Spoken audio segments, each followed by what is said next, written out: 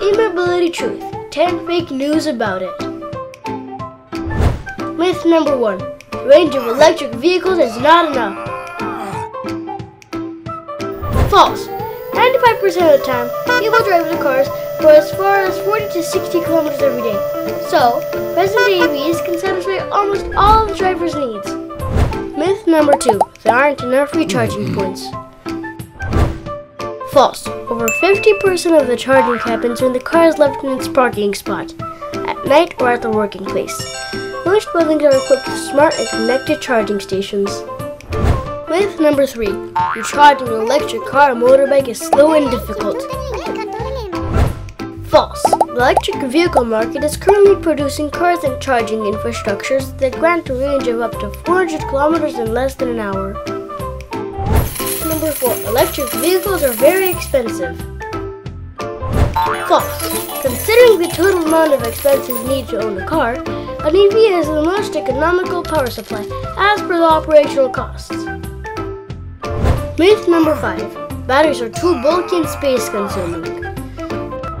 False. Electric cars feature battery packs that are strategically placed near the rear bench to avoid affecting the roominess of the cabins.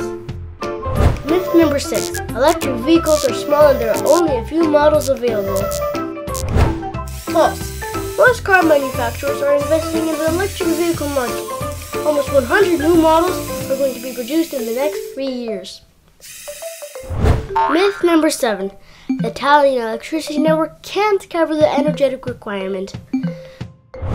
False. Consider that even if another million electric cars ran along Italian streets, the electricity requirement will increase only by 0.3%. Myth number 8. An electric car pollutes as it consumes fossil fuel-produced energy. False.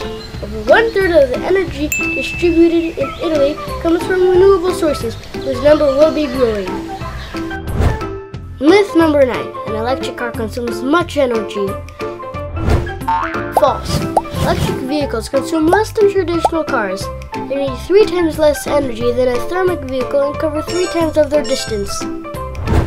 Myth number 10. The batteries of electric vehicles are polluting.